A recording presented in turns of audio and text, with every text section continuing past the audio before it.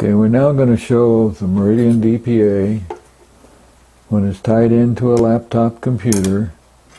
Okay, now in order to run heart rate variability, we're going to click on this button here, which sets it up so we're going to run heart rate variability.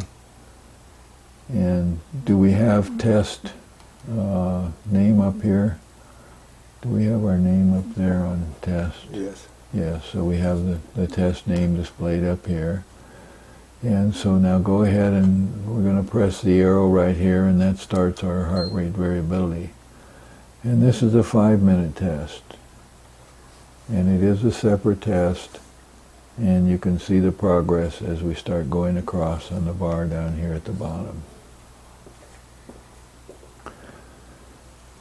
And what we're seeing up here is a graph for the heart rate variability. This is each measurement as it goes through and puts a dot on there. So we'll see that. The tachygram right here is displayed in pieces, so as it moves across here, we're seeing a piece of the tachygram instead of the whole thing. This gives us an expanded view of what it looks like, and when it comes out in a report, it'll be all there. Right now it comes over, goes to the end. When it gets to the end, it starts and goes back through. Here we're seeing our PTG wave. The other things on this page will be filled out when we're done. Okay, we're almost to the end of this 5-minute test right now. You can see the bars moved over to this point. We're coming right up on the end, and we'll talk about the balance between the parasympathetic, sympathetic, and how this applies. Then we'll go down and talk a little bit about these total power, VLF, LF, and HF, and where they are in relationship to these shaded areas. So here we are coming up on the 100%. And when we get there, we need to press this, which clears that.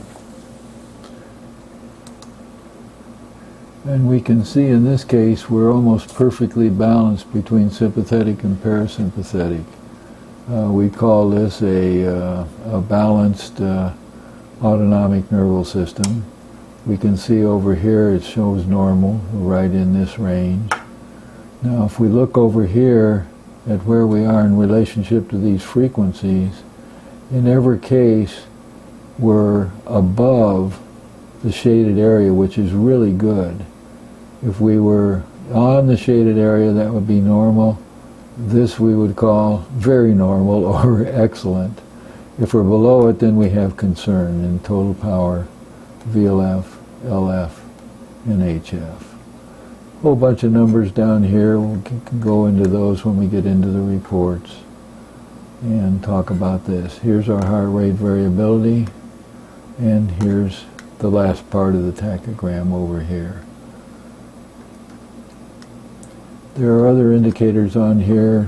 We'll talk about this later when we get into interpretation. We'll talk about these areas later into interpretation also. You can see the heart rate, in this case, was a little high at 98.